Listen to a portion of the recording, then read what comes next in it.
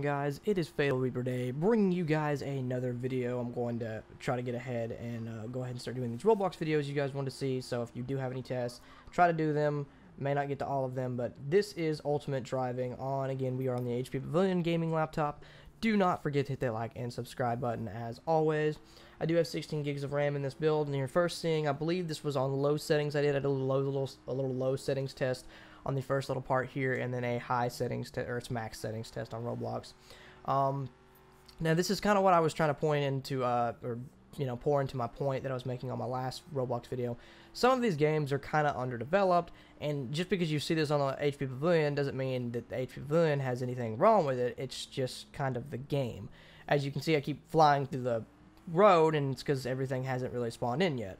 Now, if you're going to think, oh, laptop's trash, you can't play Roblox games. No, it's Roblox games. They're underdeveloped. Don't mean to be rude. Love Roblox. They have a lot of good games. Arsenal being one of them. Love playing Arsenal, but a lot of these games are underdeveloped because I've tested this on my main PC. My main PC has a 2070 Super graphics card build, and it can run anything. I run max settings on Warzone on almost 150 FPS while streaming.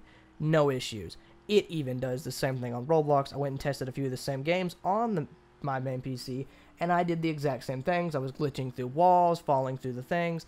It's just because some Roblox games like this are kind of underdeveloped. Again, I'm not hating on them, because Roblox has plenty of awesome games, but it's just they're underdeveloped. So if you see videos like this and you're not seeing the FPS that you're thinking, oh, it should have 200 FPS solid or so much FPS, it's nothing to do with the laptop. Some of the games are kind of underdeveloped. That being said, though, it played fine. I had no issues playing it. Once everything loaded in after I did the recording, I had no issues playing the game for what it was and getting the FPS that you see now, which is roughly about 60 to 100 FPS on max settings, or 110, and then, of course, like 150 solid pretty much.